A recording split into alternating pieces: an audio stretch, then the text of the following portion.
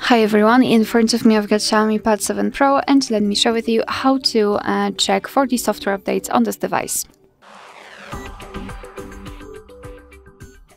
So first of all, make sure that you've got the internet connection because it is required, and then enter the settings. Here we have to enter About Tablet, which is at the top of the list, and now tap on this Xiaomi Hyper OS. Now your device will check for the updates, and basically you can meet two different scenarios. We had this information that there are no updates available, which means that everything is up to date and there's nothing to download. And the second scenario is where your device will actually find the update. It will show you the information about it, what has been fixed, what has been added, and then you will be able to simply tap on download or install, and your device will simply apply the update. Alright, so that will be all. Thank you so much for watching. Please hit the subscribe button and leave the thumbs up.